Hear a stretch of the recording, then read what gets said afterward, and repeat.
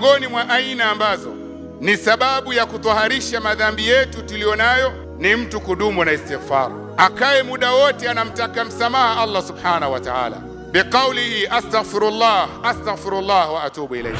Madhambi tunayoyafanya ni sababu ya matukio mengi makubwa mnayoyaona katika ulimwengu. Tunalalamika ugumu wa maisha, pesa hazipatikani, mazao hayaoti, mvua zimekatika. Nyinyi nyote mashahidi. Mtu yuko mashambani anatamani mvua inyeshe, lakini mvua haitokei. Hatukai tukaangalia ya kwamba haya yote yanayotokea ni kwa sababu ya yale madhambi tunayoyafanya. Wana wa Israeli katika zama zao walizuiliwa mvua, ikapita kipindi kirefu. Wakaenda kwa Nabii Musa wakamwambia, ya kalima Allah ud'u lana rabbaka al-ghaith ayanzila alaina al-ghaith. Anasema tuombee kwa Mola wetu atuteremshie mvua, manake muda umepita na kipindi cha kulima ndiyo hichi. Nabii Musa alayhi salam akamuelekea Mola wake akamuomba ateremshe mvua.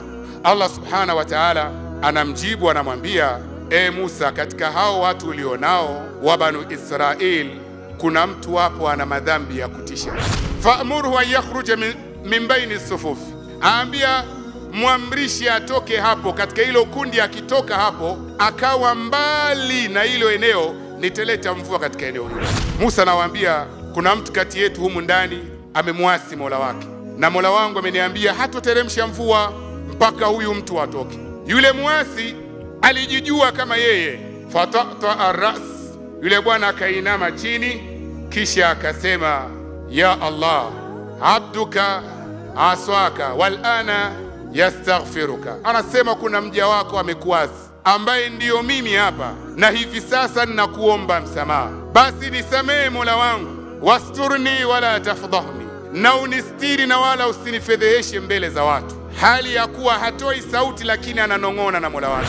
Kisha Allah subhanahu wa ta'ala anamfunulia wahi Musa, anamwambia Musa, omba mvua. Baada ya kumuomba Allah subhanahu wa ta'ala, Allah anateremsha mvua. Baada ya kuteremsha mvua, Musa anamwambia, ya Rabbi, yule muovu lakini hakutoka. Na Allah subhanahu wa ta'ala anamwambia, bisababihi saqaitukumul ma, kwa sababu yake yeye mimi nimekunyeshelezeni mvua.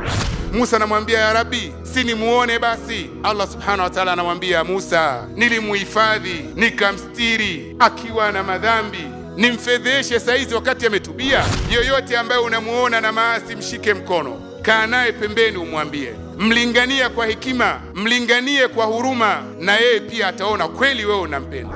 Nuhu anamwambia Mola wake, ya Rabbi, faqultu astaghfiru rabbakum innahu kana ghafara. Nikasema nikawaambia watu wangu, muombeni samaha Mola wenu, hakika Mola wenu ni mwingi wa msamaha, atakusameheni madhambi yenu.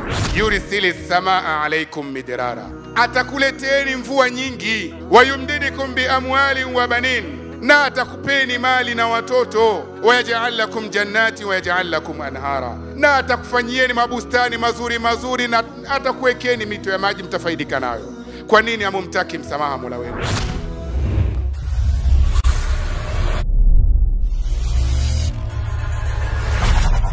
MAHAASIN TV, pata kujua wema wa Uislamu.